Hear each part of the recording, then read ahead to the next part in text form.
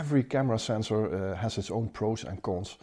If you're a landscape photographer, you have micro four thirds, APS-C, full frame, medium format, and every camera has its own capabilities or its own specialties. And I'm using a micro four thirds sensor, and that is not a deliberate choice. I've always used Olympus cameras, and eventually they ended up with micro four thirds sensors. But I just started to love this system, and in today's video I want to talk to you about all those benefits that the micro four thirds system brings to me. So let's dive into this video, and I will tell you all about this sensor.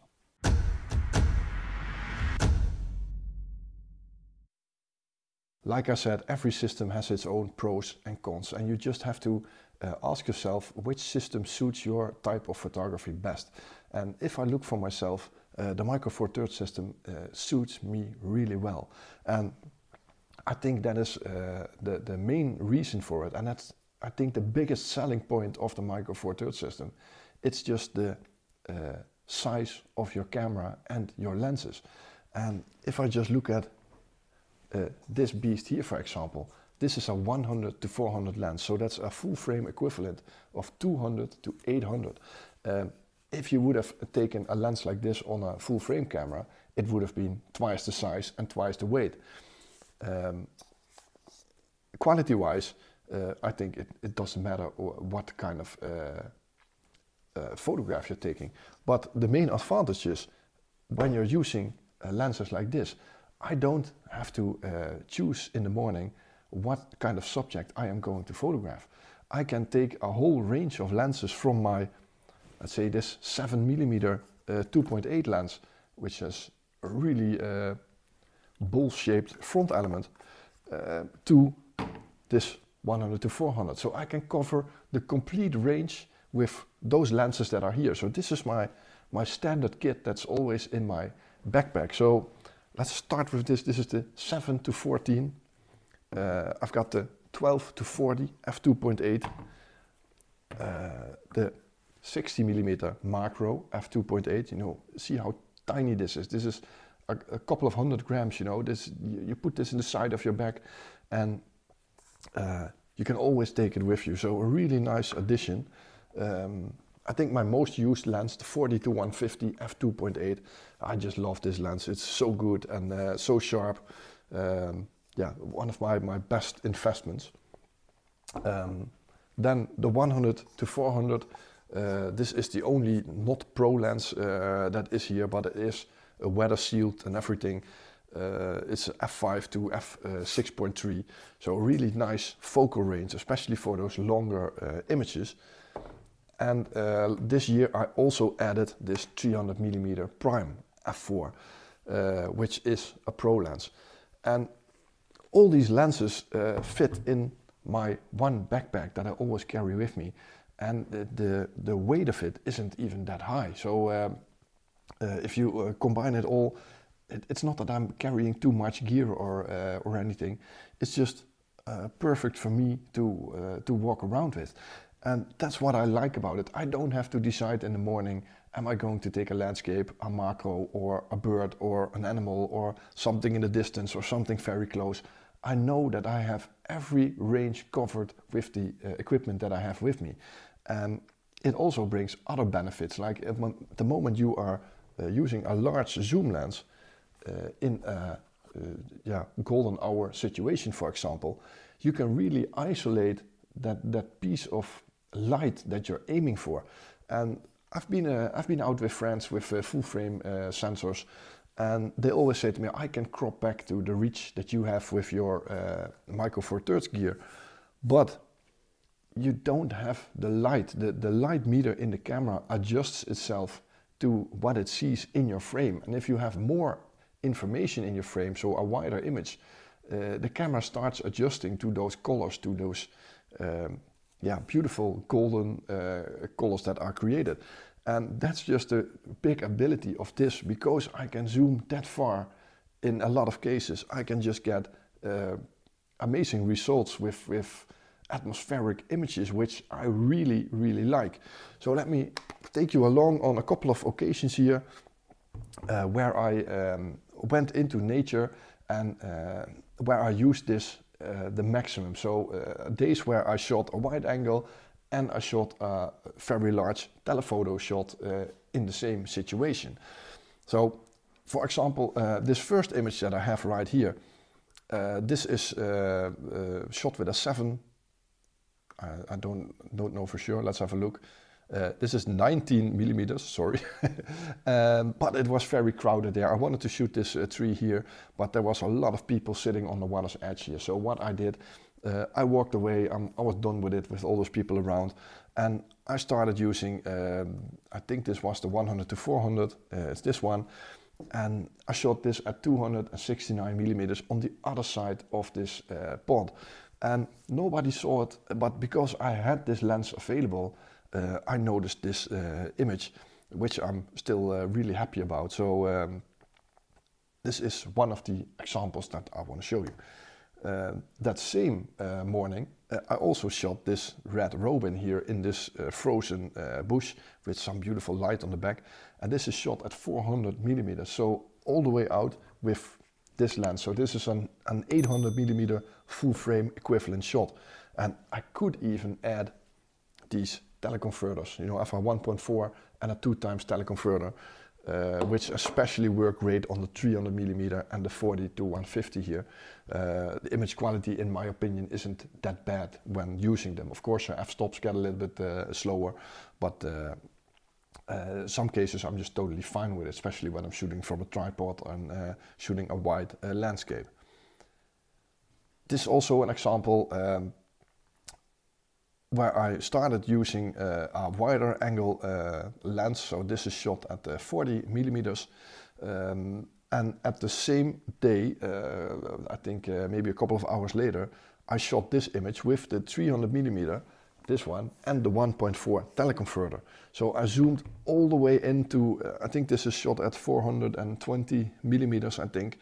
And just isolating these trees, and there was snow being blown over all the time, so I could really isolate this and create this really minimalistic, abstract, maybe high-key kind of image. This is the same situation. This is a 7 millimeter shot of those trees, and I was playing around there with that lens, trying to catch a really nice shot, but it didn't really work because I thought the foreground wasn't good enough. But when I looked behind me, or I think it was even when I looked in my vlogging camera, I saw some beautiful light in the far distance behind me. I put on the 100-400 on a tripod and I shot this image at the 218 millimeters.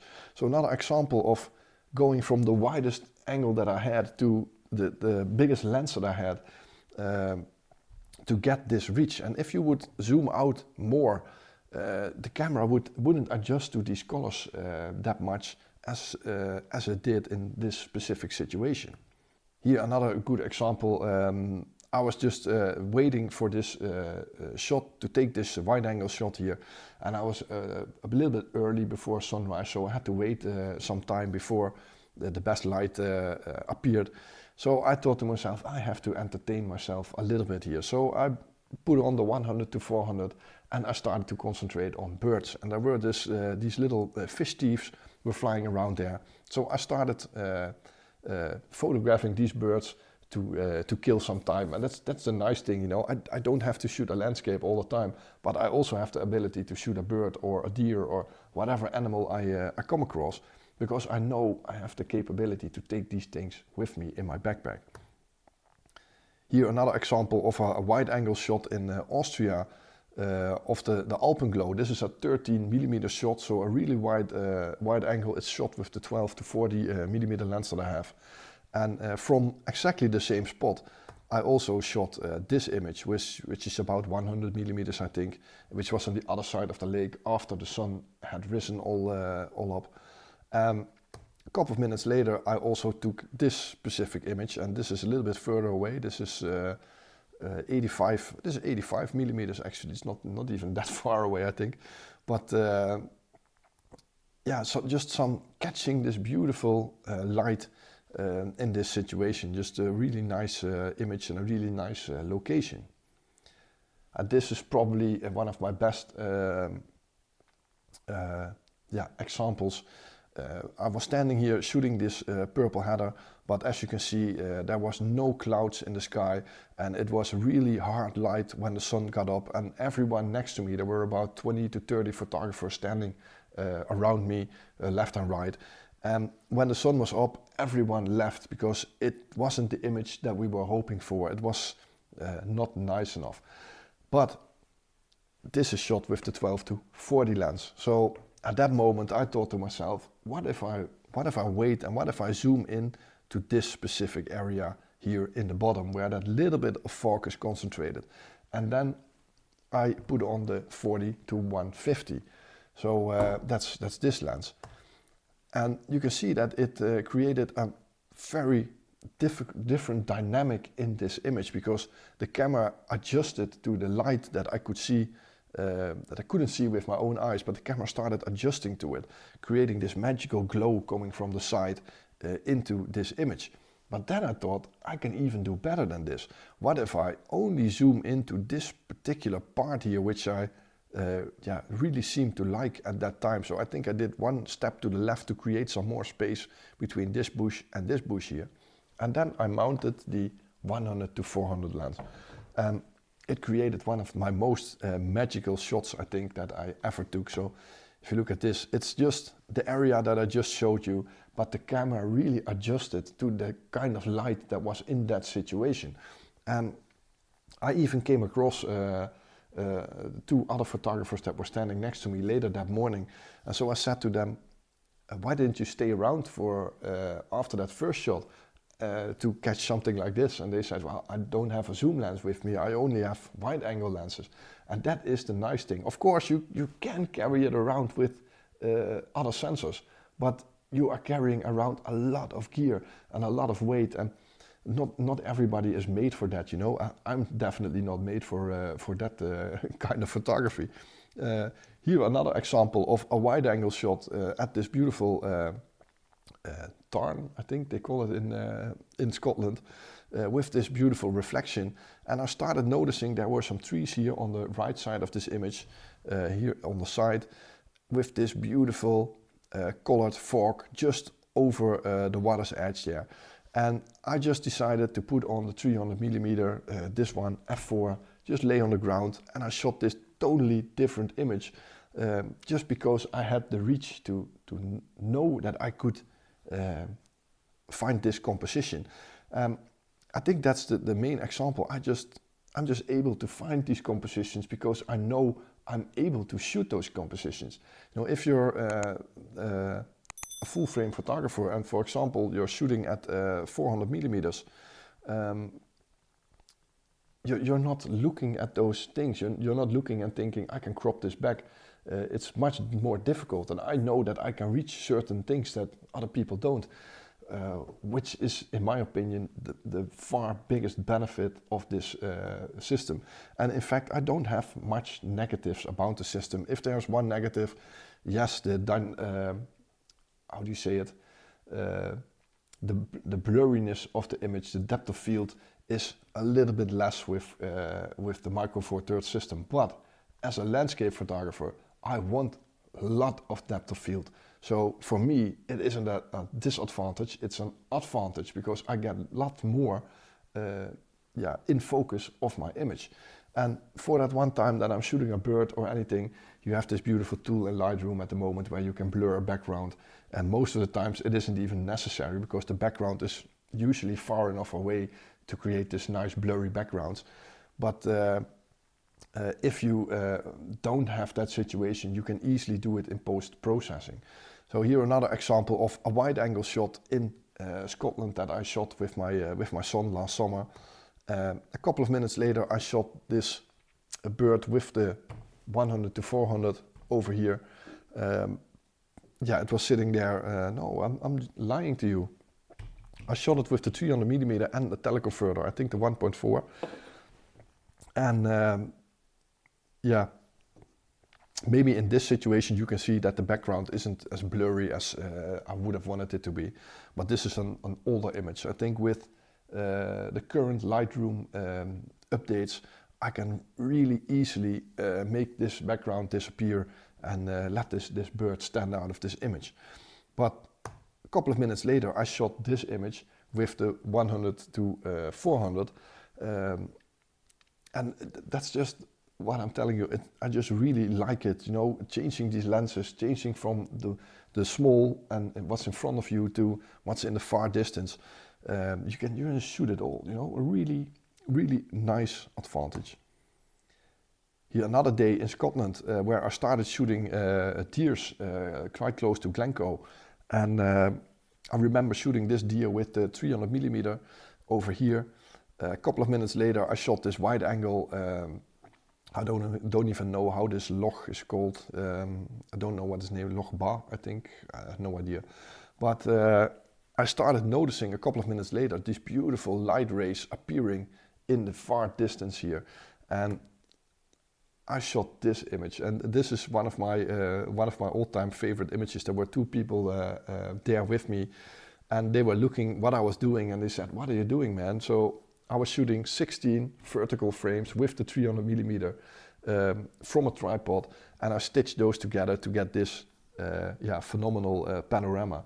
And they said to me on location, "Oh, that's never gonna work. That's never gonna work." Well, you can see it does work, but you have to have the right focal length with you to know that you can take a shot like this. And that's just what I like to do. I like to experiment with those long distance shots. And a couple of minutes later on that same day, I shot this image of the Glencoe area with a 7mm. So I went from 300 to 7mm on the same trip again. Here is another example of a wide angle shot to start with. I think this is shot with the 12 to 40. A couple of minutes later I noticed this deer, and I put on the 40 to 150. It wasn't that far away, I think. Let's have a look. This is 150mm, so it's the 150 all the way out.